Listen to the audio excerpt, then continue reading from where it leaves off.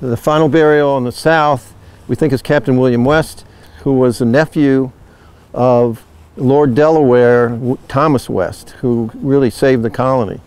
And I should point out that he was also buried in one of these human-shaped coffins.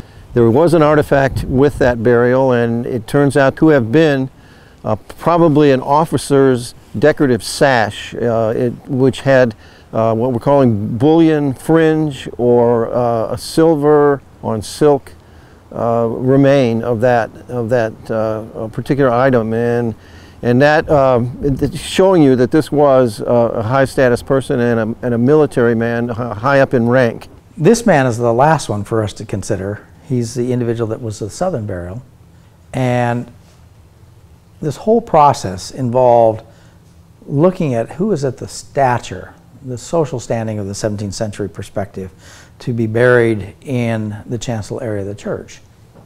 As we were working this, the Kari Brulhide, the other forensic anthropologist working on this with me, as we were working through this, and she picked up this dental feature, and we looked at this just complete absence of tooth wear, it made us go back to the Jamestown archaeologists and ask, well, who could you have that's really a 20-year-old, meaning 20s, roughly say 23, 24, 25, and that required a real search. Through the review of the records, there emerged an individual that was related to Lord De La Warr. And this man named West, Captain West, became an obvious candidate. Captain William West was the youngest of the four men buried in the chancel. He arrived with the fleet of Lord De La Warr in June of 1610 and was himself a relative of De La Warr. He didn't survive long.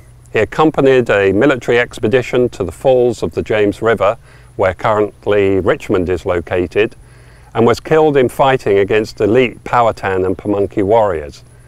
He was brought back to the fort and buried in an elaborate coffin, along with part of a sash.